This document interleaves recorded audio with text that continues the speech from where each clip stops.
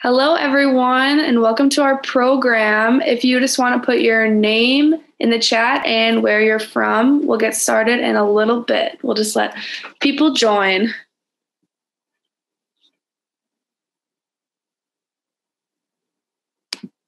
Just give it a few more seconds. Drop your name in the chat and where you're watching from.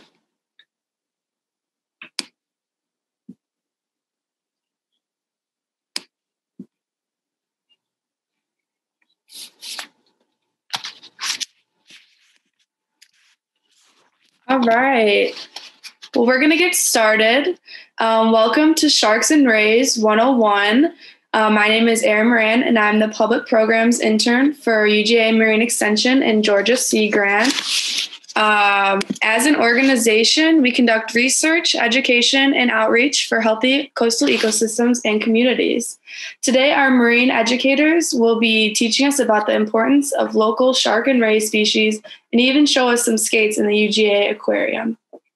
Just a few Zoom tips before we get started. It's a webinar, so your video and microphone are off, but please feel free to ask questions at any time in the chat box or the Q&A box. You can type questions in the Q&A box, and we'll answer your questions as we go, and there'll be time at the end too. The toolbar located on the top or bottom of your screen, depending on your device, is where you'll find the Q&A and chat box. I'll keep track of those questions, and we'll get to them as soon as we can. And with that being said, turn it over to Kayla. Good afternoon. It's nice to have you all virtually here. So as Erin said, my name is Kayla, and I am one of the educators here at the UGA Marine Education Center and Aquarium. So we are on Skidaway Island, which is right near Savannah. And Devin is here as well, as are all of our live animals that you'll be seeing. In addition to being the Public Programs Coordinator for Marine Extension and Georgia Sea Grant, I also am a graduate student with Miami University of Ohio. So you'll see on our next slide that as part of my master's studies, I'll be evaluating this public program and hopefully writing a publication on it. So I may use some of the responses from the chat box, the Q&A box, and Zoom polls that happen during the public program for my research. All of the responses will be shared anonymously, so don't worry if your name is next to the chat. However, if you do want to make your post anonymous when you write it, you can do so by going to the Q&A box, and when you go to type your questions, you can select Ask Anonymously. For mixed age groups, please have the adult in the group type the questions and chat comments. And if you have any questions at all about this research, or you feel you need more information, you can contact my student email at clarkka8@miamiohio.edu. If you have any questions or concerns about the rights of research subjects, you may contact the reviewing body, Research Ethics and Integrity Office at Miami University.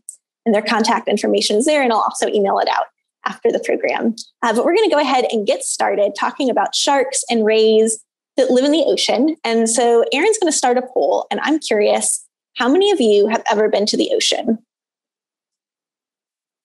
Yes or no? And if you say yes, go ahead and in the chat box, let us know where on the ocean or where near the ocean you've been. Wonderful. It looks like we're getting a lot of responses in. Go ahead. You've got 5 more seconds if you haven't gotten your vote in. Wonderful. So we will go ahead and end the poll and share results. That's amazing. So 100% of you have been to the ocean. And Erin, did anyone add in the chat box which part of the ocean they've been to? Yeah, a lot of people went to both the Pacific and the Atlantic Ocean, and some in the Oregon coast. Also, Someone also was in Kenya. Oh, that's awesome. So a really wide mix. And what's really cool is, so today we're going to be talking about the Atlantic Ocean Basin and sharks and rays that you might find in this section of our world. But basically, there's just one giant ocean on the world with lots of different ocean basins. So things that happen in our little section of the ocean here connect to water all around the world.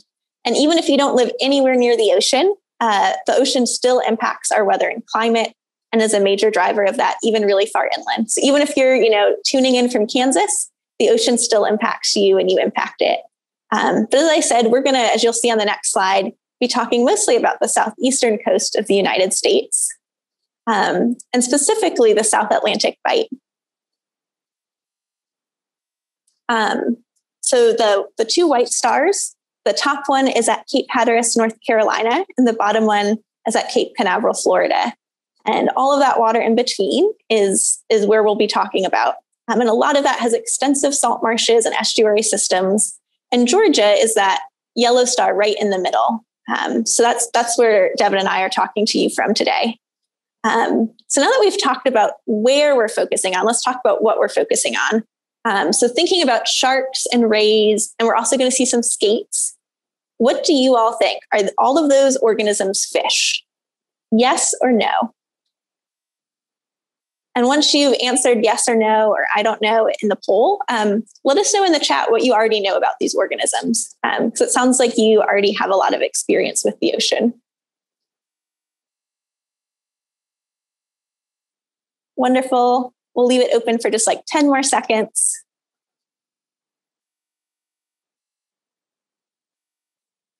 Great. Well, I think we've got just about everyone voting. So we can go ahead and end the poll and share results. Awesome. So it looks like a mix of answers, but most people said yes. And you are absolutely correct. All of those are fishes. So we're going to see on the next slide some of the characteristics that help us know that all of them are fishes. So they're all aquatic. So they all live in the water. They all have fins to move with. They all have gills to breathe with. And then they're all vertebrates. So if you feel in the middle of your back, they have a backbone just like us. So we're vertebrates as well. Our skeleton is made out of bone, as are all of the fish that you see on this slide. So these are all fish with really different body types, a lionfish, seahorse, flounder, but they're all bony fish. And you'll see on the next slide that elasmobranchs are a really unique group of fish and that they have a cartilaginous skeleton. So basically, instead of a bony skeleton, they have cartilage. So if you like wrinkle your nose, pull on your ear, those are parts of our body that have cartilage. In addition, if you think about a bony fish, if you've ever been fishing and you've caught a bony fish, they have something called an operculum, and it basically looks like a half circle that's over the side of their bodies that covers their gills and protects them. On sharks and rays and other elasmobranchs, you can actually see the gill slits externally on the body. And typically they'll have at least 5 gill slits on them. And depending upon what kind of elasmobranch it is, where those gill slits are might differ. So we'll look at that on some of our live animals. But globally, there's approximately 1,000 or so species of elasmobranchs. And unfortunately, a quarter of all of those species are in danger of going extinct. So they are a taxonomic group that really deserves a lot of special attention and conservation effort. And there's also a lot of variety within them. So I'm curious, there's obviously a lot of diversity around the world, but off the Georgia coast, Erin's going to launch a poll. How much elasmobranch diversity, so how many species do you think there are off the Georgia coast? More than 5 species, more than 10, more than 15, or more than 20? Awesome. It looks like we've got about half of the folks voting. Perfect. We'll leave it open for just 10 more seconds. I actually didn't know this and found it out from Devin while we were putting this class together and was pretty amazed. Awesome. So we're going to go ahead and end polling and share results. Yes. So those of you that said more than 20 are correct. And so that includes both shark and ray and skate species, but a lot of variety. And we'll see just a few of those live. And then Devin will talk about a much wider group of them when he's talking about his research. Wonderful. So the first live organism that you're going to see is actually a pre-recorded video. So Erin's going to play a video of a guitarfish. And if you have pencil and paper on hand and you want to sketch what you're seeing, that's a great way to kind of focus your observations. And you can either jot on your paper some of those observations you're making about this animal, or you can let us know in the chat. So note some of the patterns, the shape, behavior.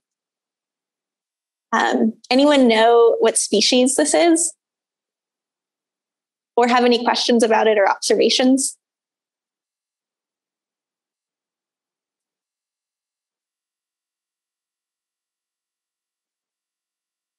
So I don't know if you can see look at that. So when it swims by, do you see how it's got those two clear patches?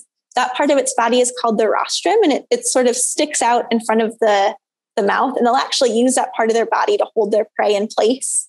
Awesome. So it seems like someone said that there's a mix of skate and shark, or ray and shark characteristics. That's a really good observation. So the front part of the body is sort of flattened, looks sort of like a pancake, similar to a skate or a ray. And the back part of the body looks maybe a little more shark-like. So really cool fish. Any other questions or observations, Erin? Not any questions at the moment. So if anyone has any, just throw them in the chat. Okay, wonderful. And Devin, is there anything else that you would want to add about this particular organism? Because Devin is one of our curators here at the aquarium, so he knows many of these individual animals quite well. Yes, thanks, Kayla. And so if we're not going to let folks continue responding, I'll just go ahead and give away the answer that this is an Atlantic guitar shark, guitar fish. So it's a really cool species. We caught this individual on our RV Savannah during a trawl collection, and it's actually an adult female guitar fish, and so pretty much maximum size for this species, and found off our coast. One of the cool things that I liked when it swam by is that you could really see a hole right behind its eyeball that is called a spiracle. And Kayla's going to tell us a little bit more about what that is in a little bit. It's a very functional tool for this kind of elasmobranch. But I think that was a great observation that was put in the chat, that it looks like kind of a mix. It's halfway between a shark and a ray. But these particular guitarfish, they like to eat small fish and shrimp. And like Kayla said, they can use their rostrum to sort of pounce on top of their prey and prevent it from escaping. Hey, Devin, would you like to answer a question just about what the size of this guitarfish is and the length? So this guitarfish is right at 30 inches long. And that really is pretty much maximum size for this species, that's found along our coast. Sometimes it is a little hard to tell the sizes through the viewing window, but And does this fish sit on the bottom? yes, it does. It is able to sit on the bottom. It's actually able to burrow into the sediment as well, and has a very functional tool to be able to continue breathing while it's sort of buried under sand.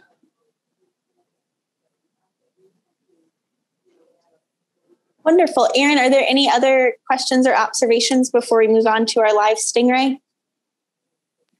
I think we're ready for the live stingray. Okay, wonderful. So Erin's going to read and share a poll while I transition my camera. And so this is a picture of a stingray that was caught on our RV Bulldog, which is our research vessel out of our Brunswick station. But I'll let Erin take the next poll away.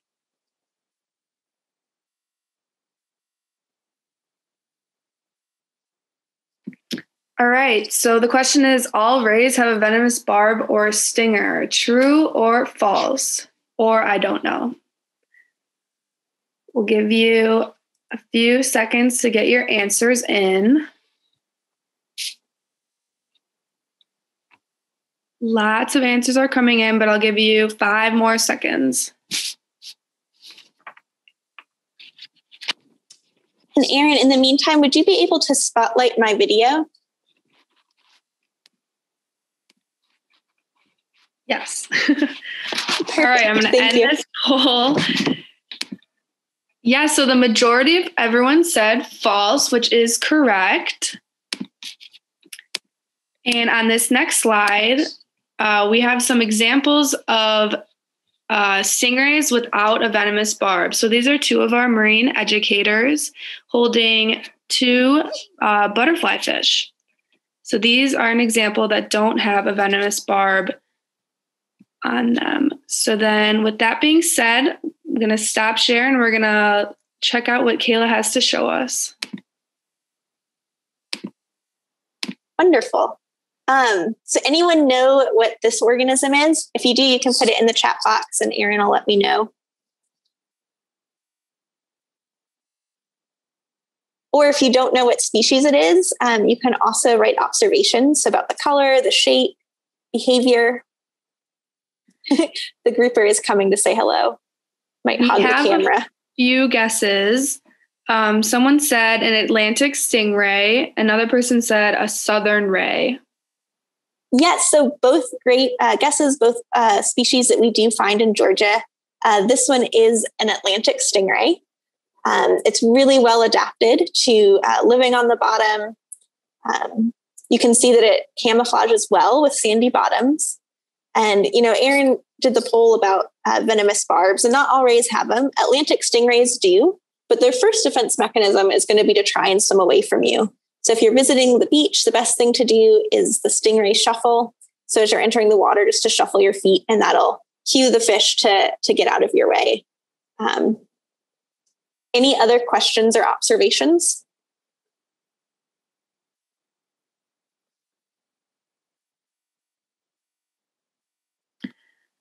Someone asked, does the barb shoot out or do you physically have to touch it to be stung? Great question. You have to physically touch it. And it's a little hard to see because this animal is far away, but it's not at the very end of the tail. It's actually about halfway up the tail. So we'll show a video in the PowerPoint later on of how to handle a stingray so you can kind of control the tail if you do catch one when you're fishing and not get stung. Look at how they move. I just think that they're beautiful when they swim. So they're pectoral fins, which if we look at our grouper here, these ones on the side are the pectoral fins. But on stingray, those fins have kind of modified to be more disc shaped. And they move them in a sort of undulating pattern to move. And it might be a little far to see, but do you all see right behind the eye? It looks like a hole, but it's moving, kind of opening and closing. That is called a spiracle, and that's what Devin was talking about, that acts like a snorkel. So basically, because they're bottom dwelling, but they have gills to breathe with, that just pumps water over their gills and makes sure they can still get oxygen out of the water, even when they're buried down in the sand. And so you can see that it's moving along the bottom, potentially looking for food. They don't have teeth in the way that we think of sharks' teeth. Typically, they kind of have a crushing plate, which they use for eating things like bivalves, so things like clams or other crunchy things along the bottom, other invertebrates. They also can create these pits underwater. So in terms of their ecological importance, they're really important food for other shark species like bull sharks and hammerheads, but they also can create these pits. Cormorants will actually dive down and take advantage of some of the invertebrates that get shaken up out of the sediment when they're feeding. So pretty important in the food web. People can eat them too. This is actually one of those species that if you're fishing, you can keep and eat, at least here in Georgia. They are fairly common. So that's something when we talk about different elasmobranch species, some are have life histories where they reproduce more often and it takes them less long to get to maturity, whereas species that are really long-lived, that take a long time to develop to maturity or that only have a few young are much more sensitive to overfishing. So things like the scalloped hammerhead, that's a critically endangered elasmobranch that we do get in our area.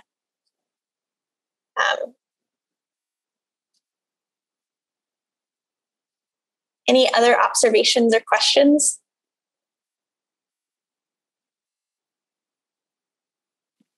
Kayla, someone asked, what happens if you do get stung? Oh, that's a great question.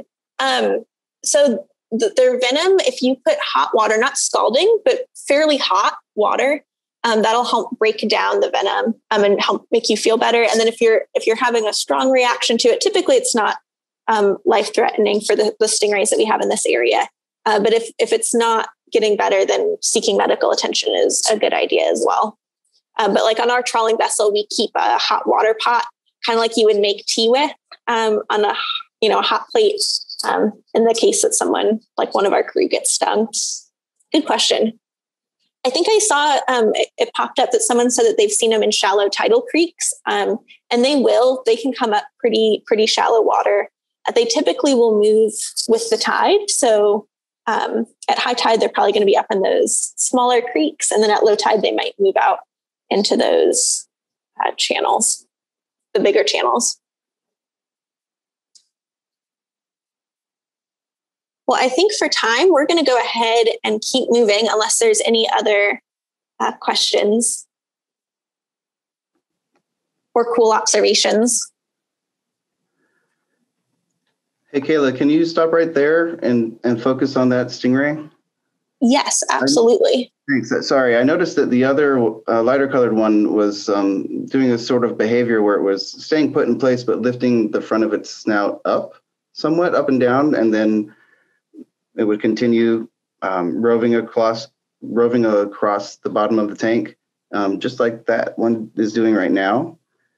And so one really cool thing about sharks and rays is that they have electrosensory pits on the underside of their snouts or faces called ampullae of Lorenzini. And with those pits, they can detect minute electrical fields, which is a sort of a sixth sense that they have in order to look for prey and forage. So that is so cool. Common behavior that we see, or it's nice to be able to see that happening in real time. Thanks. Thanks, Devin. Anything else about these before we move on?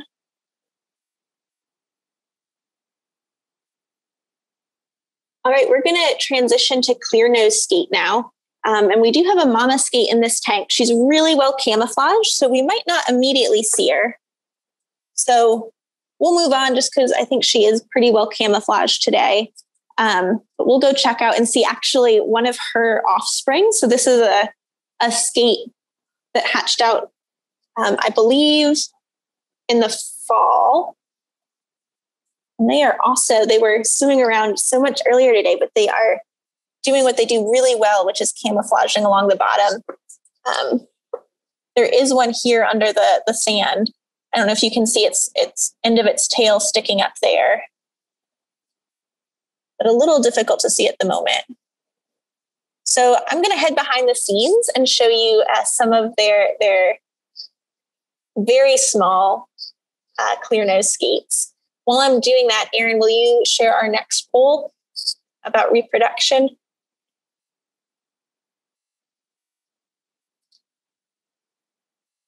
Yep. So for this poll, it's another true or false.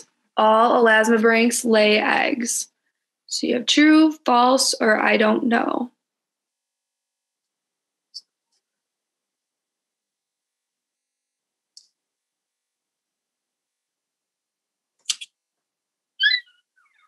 So we are heading behind the scenes. Yep.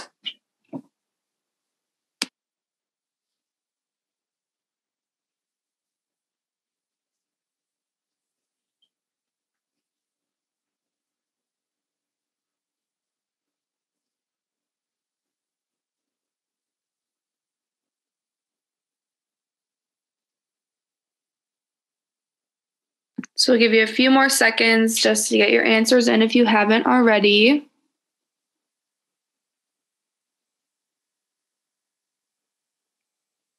I'm going to go ahead and end the poll.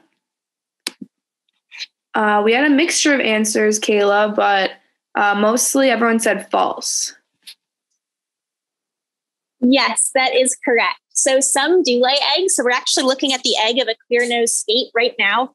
And the mama skate actually, she just laid this on Friday. So it's brand new. You can just see the embryo, that dark patch right there.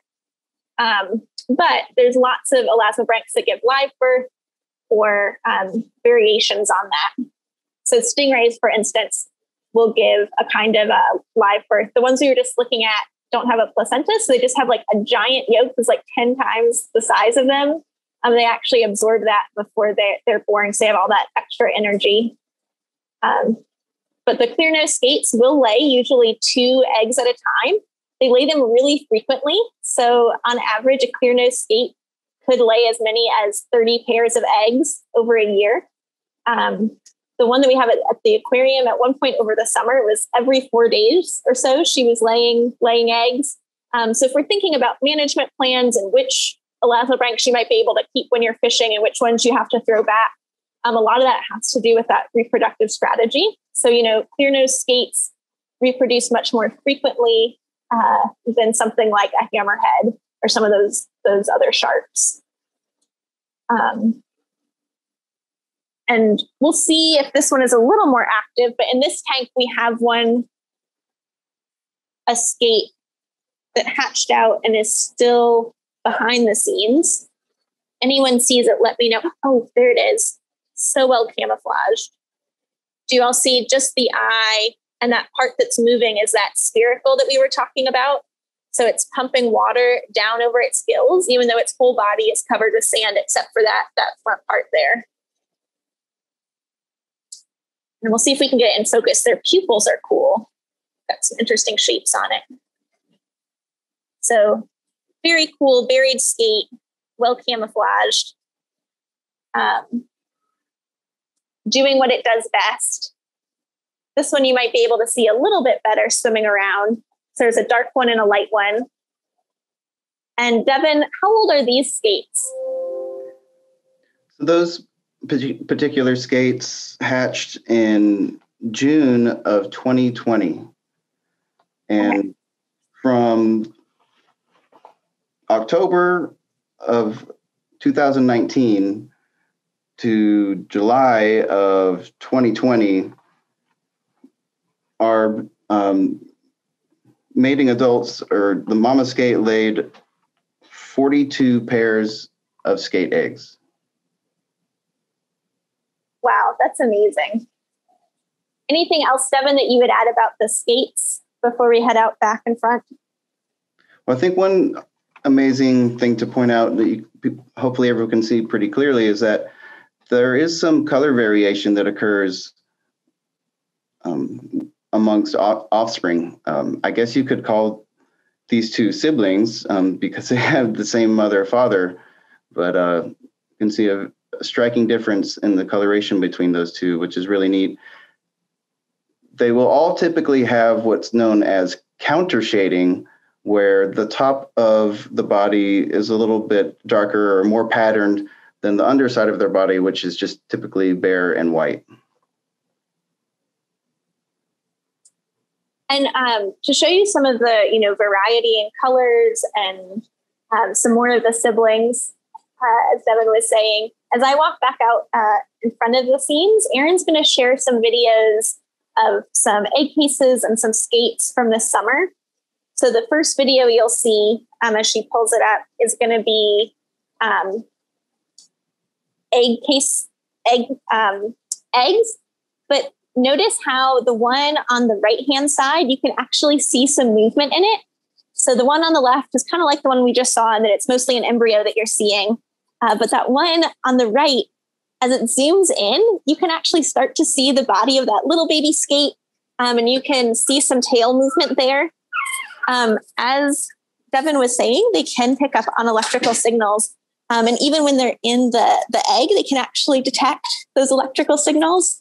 And they will stop their tail movement if predators are nearby. So as some protection against getting eaten in the egg, which is pretty incredible. And I don't know if you can see on this one, but if you look up at the top, there's a white and a blue bead on one and a red and a white bead on the other. So over the summer, there were so many eggs, pairs of eggs, that the curators used those beads, different colors, to track which ones had been laid at different points throughout the summer. Oh, there it goes. That skate is turning around in the egg. And you can see kind of behind the jar, there's actually a baby skate that hatched out a few weeks before that's in the tank behind it. So the camera is going to zoom in on that, and you can really see the underside of the animal. So you can see those gills are moving as it breathes. Its mouth is on the body, the bottom of the body as well. They're a little bit different than stingrays because they have lobed fins on those back pelvic fins there. They don't have a venomous barb. They do have some thorny projections on the back of the body that wouldn't really hurt you unless you step directly on them in the wrong way, I guess. But really cool animals. I don't think our adult our older ones are out and moving around yet in the tank. So Erin, you can play the next video as well, which shows once they had hatched out. This is a video that Devin took, which shows some of the ones that were going to get moved to other facilities. So before they got transported, you can see just how many baby skates there were. And as the camera moves from left to right, you'll notice a difference in ages, and you might notice a difference in size. So that one in the black tub was several weeks older than some of the other tubs. Anything else you'd add there, Devin?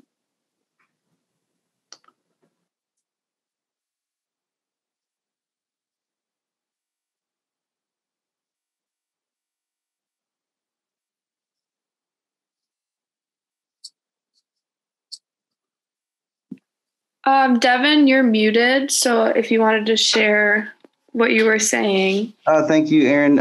Welcome. And Kayla, thanks. I was just saying that it was a really fun adventure to grow out and raise these skates, and a learning process as well. So we're happy that we were able to share some of these with other colleagues so that they could be used as resources for education. And then some of them were also released, and we were trying to play skate Tetris and manage all of the little babies. Well, that's wonderful. And I'll keep my eye out to see if any of these adult skates start swimming around in the aquarium. But in the meantime, we're going to zoom through a couple of things that you can do as recreational anglers to protect skates, rays, sharks while you're fishing. And then I'm going to turn it over to Devin to talk more about his research. But first of all, that top left picture, anyone recognize what species that is? You can put it in the chat box.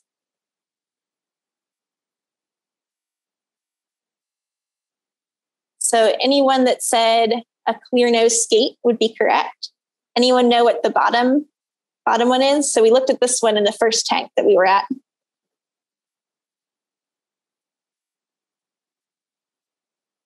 So that one is an Atlantic stingray. And then on the upper right-hand side, we didn't see any sharks in our aquarium, but these are two common species that you might be likely to catch if you're fishing inshore. Anyone who's been fishing before might recognize them. Anyone know what either the top or the bottom picture are of?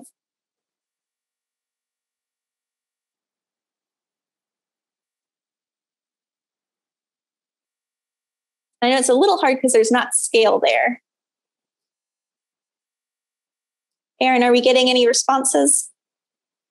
Yeah, a few people said sand shark. Someone said a bonnet head. Someone even guessed a hammerhead shark.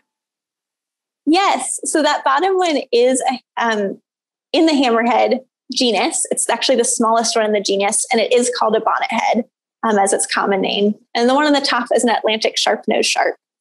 So again, ones that you might find when you're fishing. Something cool about the bonnet heads, some recent research has shown that in areas where there's mud flats, they actually influence the behavior of blue crabs, which eat oysters. And oysters are a keystone species around here. So by having the presence of the bonnet heads, it reduces the amount of feeding of the blue crabs on the oysters and actually increases the oyster survival, which is pretty good for the ecosystem.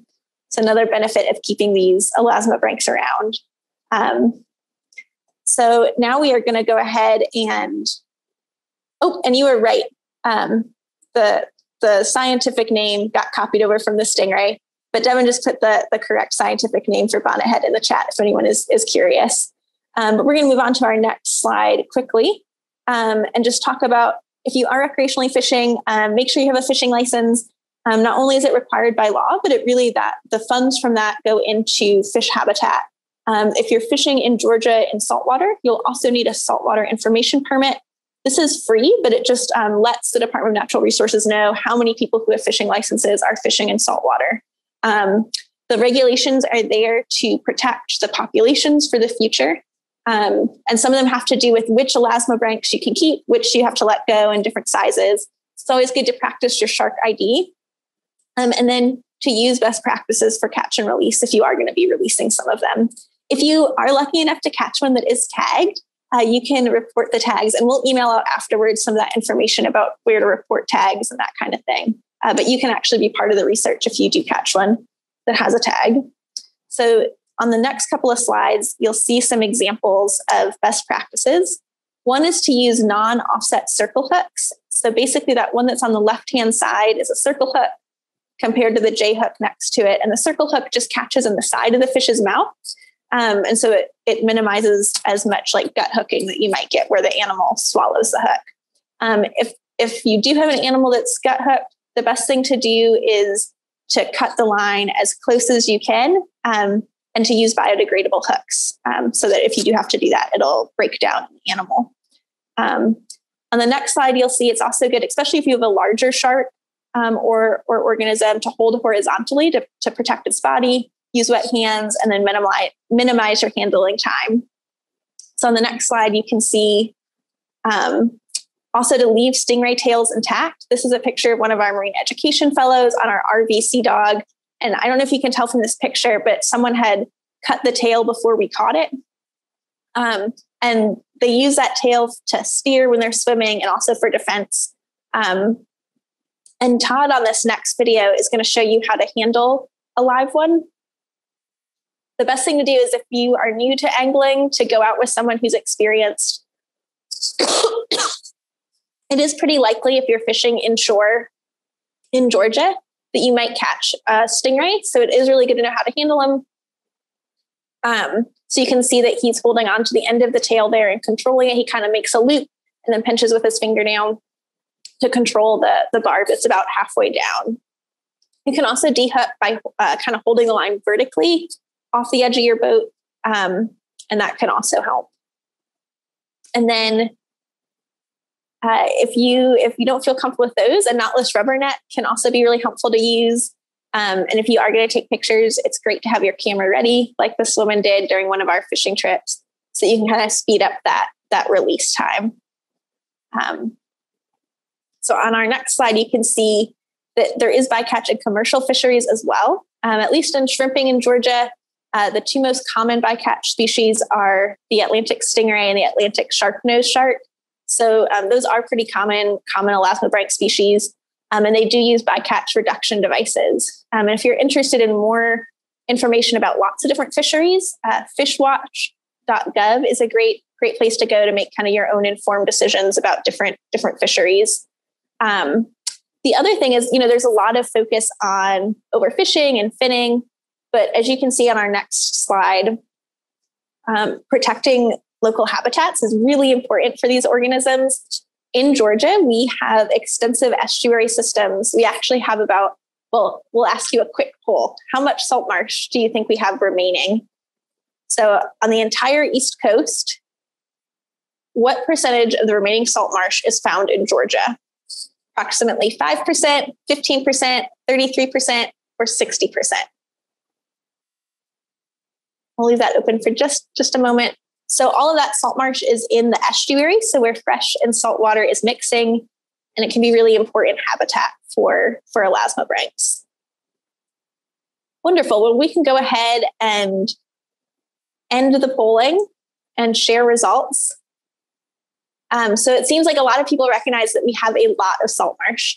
So we do have about a third, or 33%. We also have live bottom reefs offshore in places like Gray's Reef National Marine Sanctuary. So minimizing, pollution and runoff to these habitats is important. Supporting, protecting, and continuing to protect, that amazing extensive salt marsh we have is important. On the next slide, you can see some of the different ways that researchers use research to inform management and protection of those habitats. I don't think we have time to click through these, but again, we'll send some links so you can explore a story map of different surveys that have been done. OSearch is a research team around here that has tagged sharks off the Georgia coast, and you can look in real time and see where they're moving around the world. But Devin is going to talk a little bit more about a specific kind of research in terms of identifying where nursery habitats are and knowing which of those areas to protect. So while he's pulling up his PowerPoint, I'll just, while he's doing that, show you, this is a lemon shark spell. Oh, and it looks like it's just about pulled up. So I'll put away the lemon shark and we can stop spotlighting me so Devin will show up. But this is a species that you can find here as well. And with that, I will turn it over to Devin Dumont. All right, thank you, Kayla, very much. Sorry, I didn't mean to pull your teeth out or away, so to say. And but thank you, and thanks to all of our viewers that are with us today. I'm very excited to be able to share some of the research that I did with the Georgia Department of Natural Resources for my master's degree program at Savannah State. Now, like Kayla was saying, as apex predators, sharks play critical roles in maintaining healthy, productive, and balanced ecosystems in our world ocean. And so it's really important to monitor shark populations for conservation and best management practices. And so before I talk more about research, I do want to just share some really interesting characteristics. I want to share some interesting characteristics about sharks and their lives. So these are just some life history traits of sharks. So, generally speaking, sharks take kind of a long time to become reproductively mature. I put some examples there of sharks that could be found locally off the Georgia coast with the sandbar shark, averaging about 13 years, and the scalloped hammerhead is really about 10 years for males and 15 years for females. So there can also be some variation between seas, or, like the Gulf of Mexico might have some different life history traits compared to the Atlantic coast. But in general, sharks have very long gestation periods. The spiny dogfish has a gestation period of 24 months. It's one of, if not the longest gestation period in the animal kingdom. And in comparison, African elephants have gestation periods of 22 months. So it's quite a long time to be carrying that around, I think. In general, sharks have low fecundity, and fecundity just means few offspring, or like the number of offspring. So sharks, have, I would say on average about 10 pups per litter for the species that can be found off our coast. And that's compared to other fish or bony fish that spawn millions of eggs in the water column in a single time during a spawning event.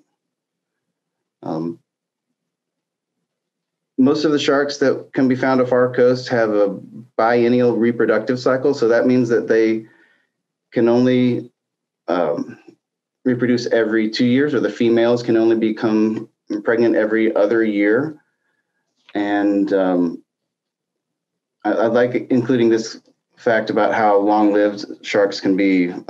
The Greenland shark currently holds a record for the longest living vertebrate on the planet, with a lifespan of around 400 years. So all of these life history traits actually make sharks more vulnerable to the human impacts of overfishing. However, these life history traits allow researchers to study subadult populations in order to understand what's going on with the adult population.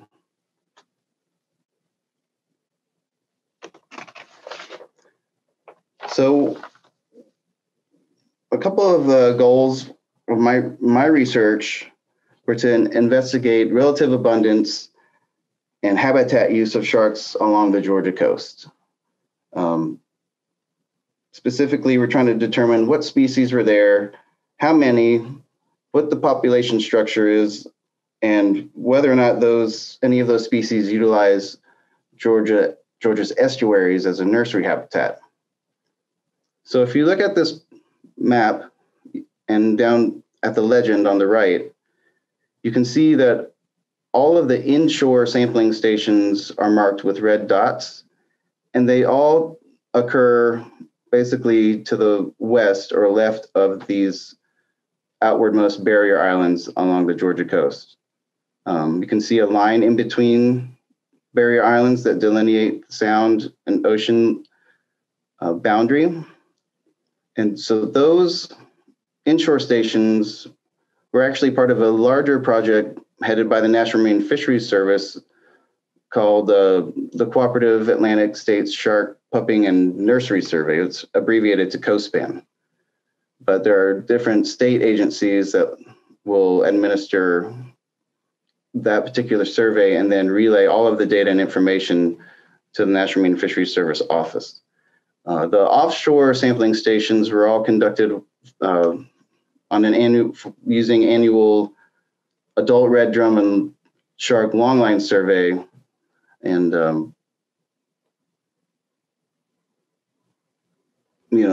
together we utilize both sampling sets to kind of address the questions that we were really interested in and trying to figure out our Georgia estuaries nursery habitats. So in order to catch these sharks, I've mentioned that there were sampling stations, but in order to monitor the shark populations, you have to be able to catch them. You have to be able to see what's out there. So at all of those sampling stations, we deployed what is called a bottom set long line. And I apologize for the crude picture, but this is trying to depict a long line with two anchor lines on each end of the main line that hold the long line to the seafloor. There are baited hooks in between the anchor lines or along the main line, and then there are two float lines that go up to buoys resting on the surface. So we use those buoys as markers in order to be able to retrieve the long line after the soak time.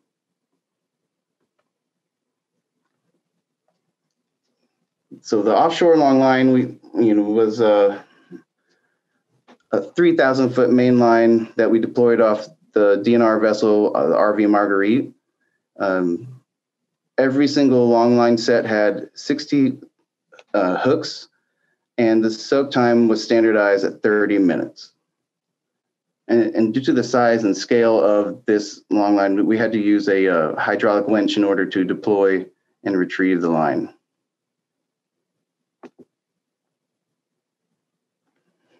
The inshore long line was deployed and retrieved by hand.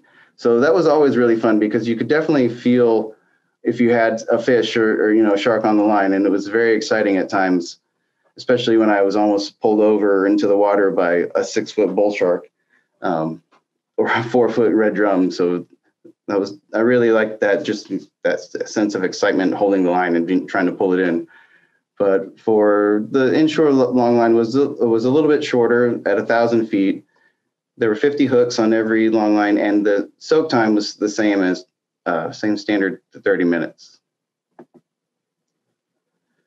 After 30 minutes, it was time to go to work and get the sharks in. So that was always a fun thing too. And I like this picture because you can see how that circle hook really kind of is perfectly designed to go into the corner of the shark's mouth and minimize injury or trauma before being released. So the process of getting the sharks or getting the information that we needed was always very exciting.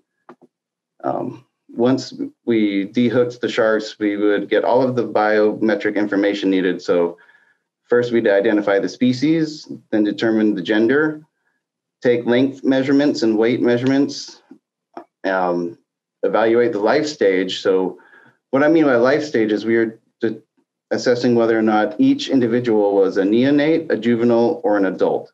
Now, neonate is just a word that means born within the last couple of weeks or so, and will typically be categorized as juveniles by the end of the season anyways. So all of the sharks were tagged prior to release, and we monitored the release condition, and all of this happened within a minute or so for each individual shark. So we wanted to get them back into the water as healthy as possible and as quickly as possible. So here are just a few examples of how we would actually measure each individual shark. We had a very large measuring table or a board on the measuring table, you can see a bonnethead shark being measured currently with an Atlantic sharpnose on deck. There I am getting the weight of that tiny juvenile Atlantic sharpnose shark. Most of the sharks that we caught inshore were of this size. They were not large sharks, but still important nonetheless. And these two pictures show the tagging process, or the kind of tags that we use, and which are called roto tags. So on the picture on the left, you can see that I'm basically using a hole punch to clip a plastic tag to the dorsal fin of a blacktip, a neonate blacktip shark. That punch that doesn't cause any pain to the shark, and it actually, the tag itself doesn't cause or impact the shark's swimming ability whatsoever. And the roto tag has a coded ID number on it, and then a phone number on the other side, so that if a fisherman or an angler were to catch that individual, they could call a number and report the location and the date and all of that of when they recaptured the shark. And all of that is a huge effort to help researchers and managers and scientists understand sharks' movement patterns and range and distribution more so. So these tags are slightly different. They're different than what would be called active transmitters, like satellite tags or acoustic tags. They're really just passive and don't send any signals, but they do provide the same kind of data that we are looking for in terms of home range, distribution, habitat use, and movement. So I wanted to try to describe how we actually determined which individuals were neonates versus juveniles and versus adults. So a really interesting fact about most of the sharks found off the Georgia coast is that they basically have a belly button. They have a placental attachment to the mother, like very similar to mammals, but not exactly the same. And when pups are born, they're born live, they will have a scar for a few weeks. And if you look at the picture of the shark, you can see kind of where the umbilical scar would be located on the underside of the shark's body. The category of open without remains and partially healed umbilical scars were used to delineate neonates. The well-healed and non-present scars were used to determine which ones were juveniles. Now, since the larger juveniles and what would be adults both would not have an umbilical scar, we also had to use a lot of literature to determine at what size sharks for the particular species were mature. So here is a laundry list of all of the sharks or the species that we caught off the Georgia coast for both inshore and offshore sampling locations. If you look at the very bottom of this table, you can see that we did actually catch more sharks offshore. And if you look at the numbers kind of quickly, you can see that the diversity of sharks was actually higher offshore compared to inshore. But the most abundant species found in both sampling areas was the Atlantic sharpnose shark. Some other common reoccurs were the bonnethead, sandbar, blacktip, and black nose. So at this point, I would like to inquire from our audience as to whether or not there are any species on this list here that you find pretty interesting or you didn't know could be found off the Georgia coast, or maybe you've encountered them before as well. But I would just like to try to hear from the audience about a species that they really just didn't know could be found off the Georgia coast. So take a few minutes or a couple seconds to type that into the chat box, and we'll see what everyone says.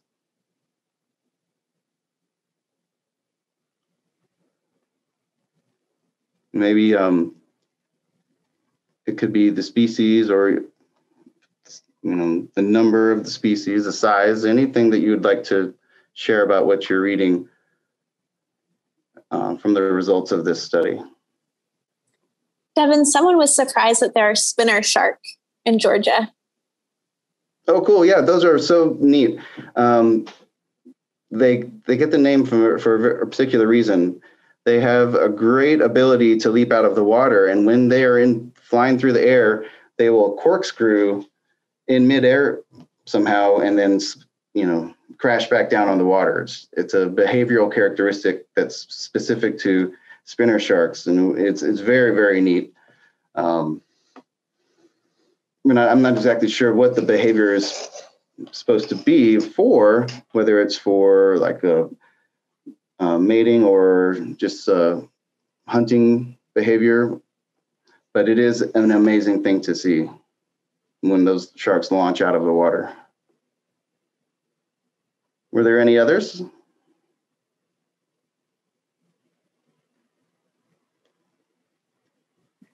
Some people are surprised by the number of sharp-nosed sharks. Yes, well, comparatively, they are quite numerous, and this is one particular species that can reproduce every year, and it takes a much shorter time period for Atlantic sharp-nosed sharks to become reproductively mature compared to other species. So with Atlantic sharp-nosed sharks, we're talking 1 year plus for them, 1 to 2 on average for males and females to become mature and able to add to the adult population. And some of the other characters actually on this list are the ones that will keep the Atlantic sharp-nosed sharks in check. Any other species that anyone would like to share some amazement about? Devin, there was a question with the sharks at the bottom of the chart. Does this mean that they are born somewhere else and then travel into Georgia waters? That is absolutely correct.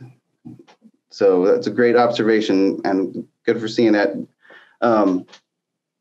So these sharks, if you can also look to the right side of the table, you can see those sizes.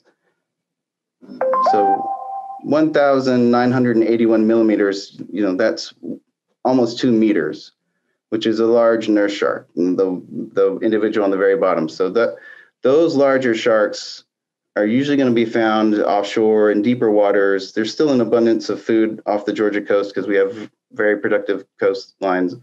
But it's one thing to know also just like the general size of those species only found offshore.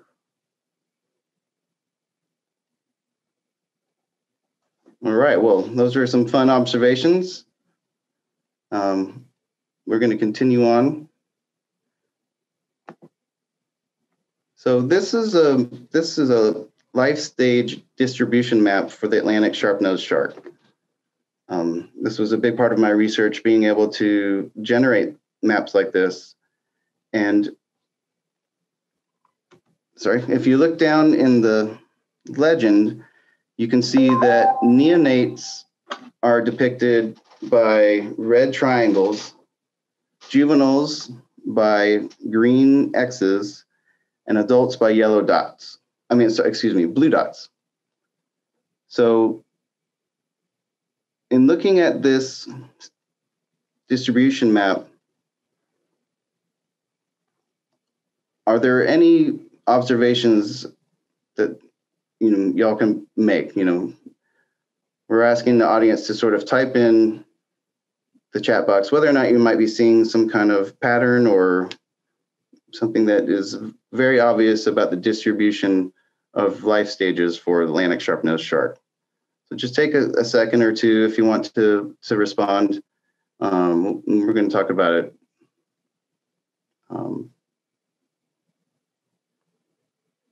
Let's give it 10 more seconds.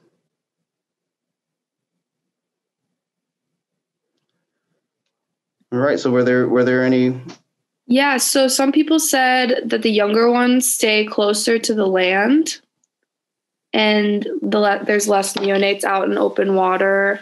Nurseries are in the March. So yeah, a lot of people are saying the same thing. All right, excellent. Those are good observations. It is true that more neonates were caught inshore. But if we were looking at also just sort of the general distribution of life stages, we are also finding neonates off the beaches and as far as 7 or 8 miles offshore. So we did run some statistical analyses to determine that more neonate sharp-nosed sharks were found inshore, but it wasn't strong enough evidence to conclude that this species utilizes Georgia's estuaries as a nursery habitat compared to some of the other species that we found. I did want to show a couple graphs about the relative abundance during the sampling season. So if you look at this graph on the left, the y-axis going up and down says frequency, and that's really just like the number of sharks. So we're looking at the number of neonate sharp-nosed sharks that were caught during April, May, June, July, all the way to September. And for neonates, there's a really obvious triangle trend showing that the peak in abundance usually occurred somewhere between June and July and then tapered off as we got closer to September. Similar trends were observed with the juveniles, and the frequency or the y-axis is a lot higher because there were more sharks caught offshore. But again, we see that sort of seasonal trend which correlates to water temperatures. These species of sharks that we have here are really influenced by water temperatures, and those more than any other water quality parameter will influence the distribution that they have throughout the entire year. All right, so here is the life stage distribution map for the bonnethead shark. And I would like to ask the audience to share in the chat box where you see the red triangles. Again, those red triangles that would represent neonates. Take about 10 more seconds if you'd like to answer.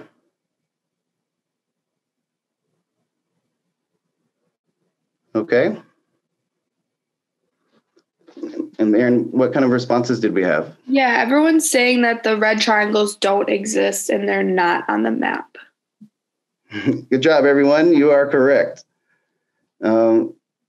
The bonnethead shark was the second most abundant species overall that we encountered.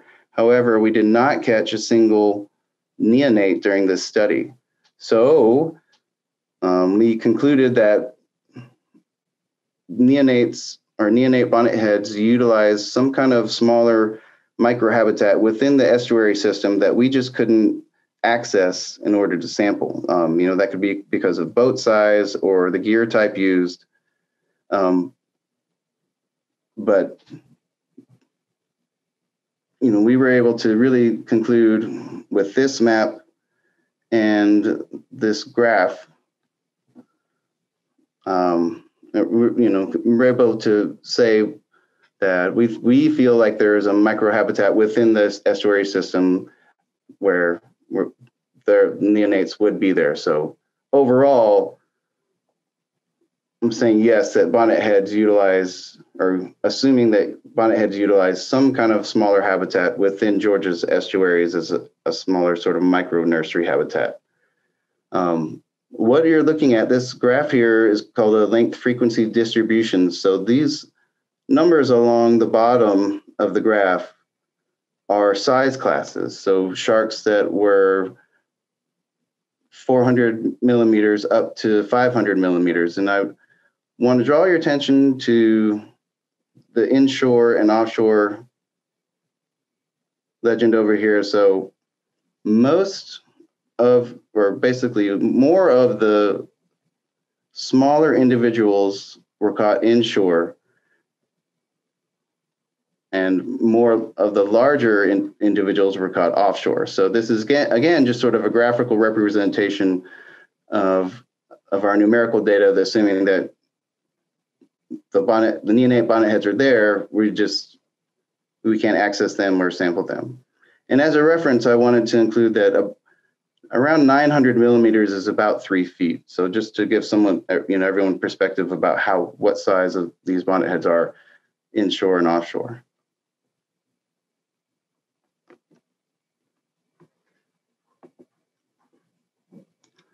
All right, so here's our next species, the sandbar shark.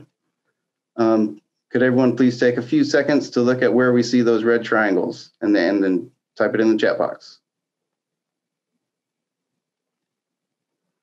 I feel like everyone's skills are getting better and better at this.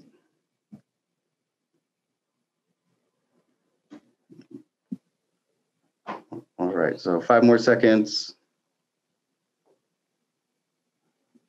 Okay, Erin, do we have some responses? Yes, we do. We have people saying in the tidal creeks and very close to shore. And someone said that it's interesting that there are no adults on this map. That is very interesting. First, let me say that the other observations were correct. All of the neonate sandbar sharks were caught inshore, and this is just sort of a, graphical representation and conclusion that yes, sandbar sharks do utilize Georgia estuaries as nursery habitats. The fact that the neonates were found exclusively inshore, I think really says it all. And what we're going to see with our next graph is that the relative abundance of juveniles found offshore increased during October of each sampling year as basically a result of the sandbar sharks migrating out of the estuaries into offshore waters as part of an annual migration pattern. So excellent, well done again, everyone. Here you can see that seasonality down here, influenced by water temperature. And water temperature, again, is a key factor in influencing sandbar sharks to migrate out of the estuaries. If you look at the juvenile graph over here, you can see that the thick lines representing the abundance or frequency of 2007 and 2008 both spike upwards from September to October. And again, this is just a graphical representation showing that migration pattern out of the estuary. Now, I would like to also go back to the other comment, Erin, and it is interesting that no adult sandbar sharks were found or caught during this study. Sandbar sharks do take much longer to reach maturity compared to Atlantic sharpnose or bonnethead sharks, and they also reach maturity at a much larger size, so more close to like 2 meters and beyond. So the hook size that we were using during this study could have influenced that. If our hooks were too small and not able to catch adult sandbar sharks, that would be a sort of gear selectivity or limiting factor in showing that. So the adult sandbar sharks could be there. Obviously, the adult females are there because they're moving into the estuaries to pup their litters. So they're either not eating when they're doing that, or they're not trying to eat or the baited long lines that we put out at the time, where we're not effective in catching them. So that was a great observation that was made. All right, so I'd like to pose one more observational puzzle for our audience here. We're looking at distribution maps between the black tip shark and the black nose shark. Now, one of these species utilizes Georgia's estuaries and beachfronts as a nursery habitat, as a primary and secondary nursery habitat. So I'd like for y'all to take a few minutes to study these maps. And once you have your answer, we are going to start a poll, but we don't want to start the poll just yet because you won't be able to see the maps themselves. So this time we're going to take about 15 seconds before we start the poll. And in the poll, or in the chat, you're going to just be answering which species does in fact use Georgia estuaries as a nursery habitat.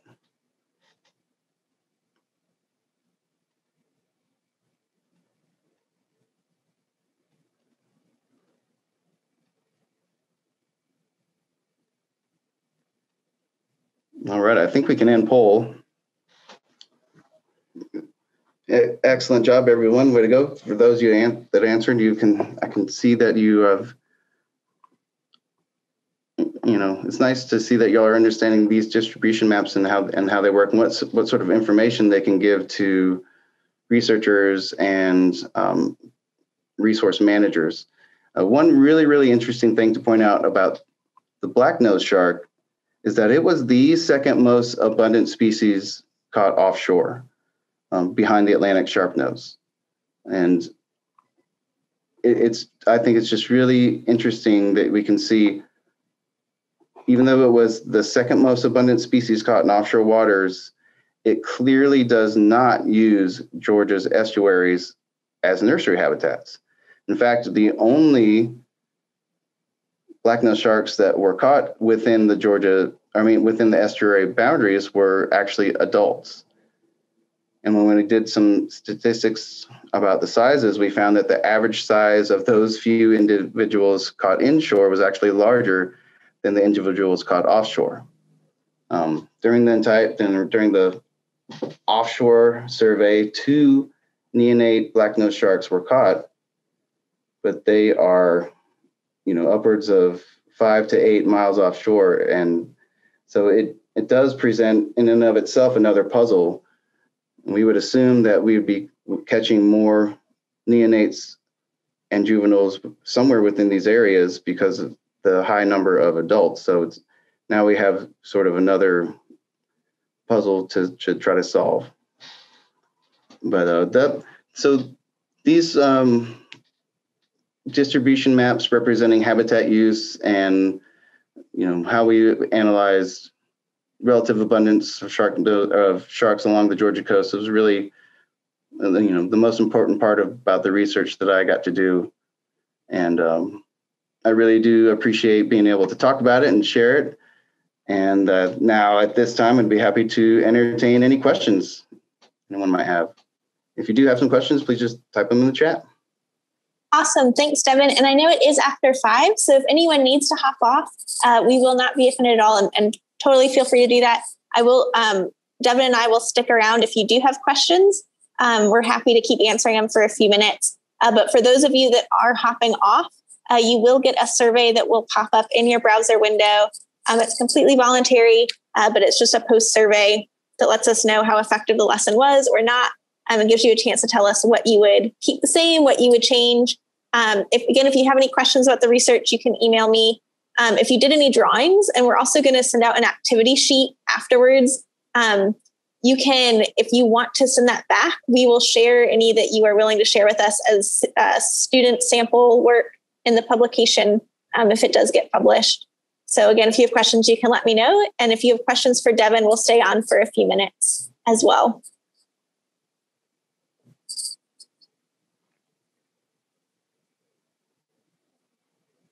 All right, so one question is, do you have an estimate of how long the tags stay on the sharks?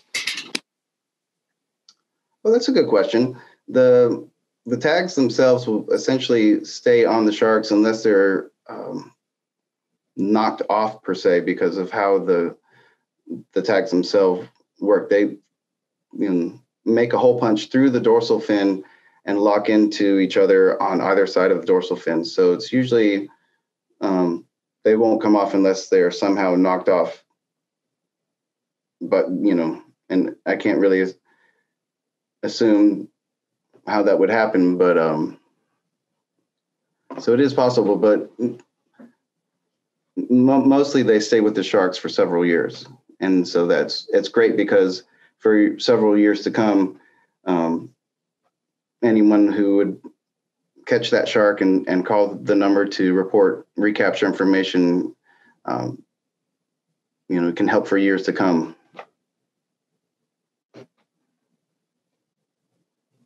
Awesome. So another question is, are any of the Georgia sharks that you discussed aggressive?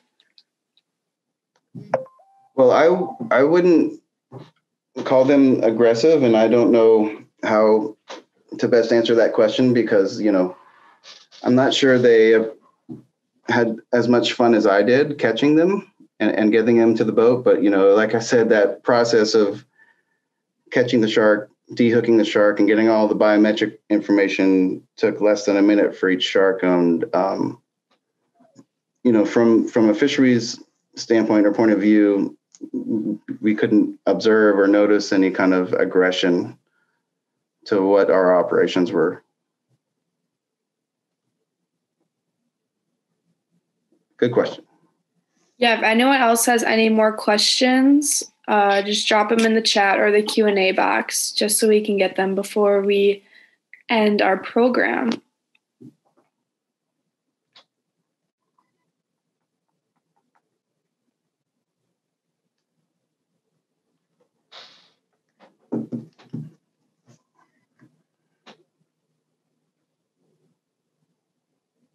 All right, I got another one for you. Is this research still ongoing? Yes, that's a great question. The research is ongoing. So the Georgia Department of Natural Resources Coastal Resource Division continues to run their annual adult red drum and shark long-line survey. The CoastSpan project is also an ongoing multi-state project for the eastern coast of the United States. So the CoastSpan that includes Georgia waters is now being operated out of North Florida University in Jacksonville. But our Georgia DNR still sort of assists with the project as needed.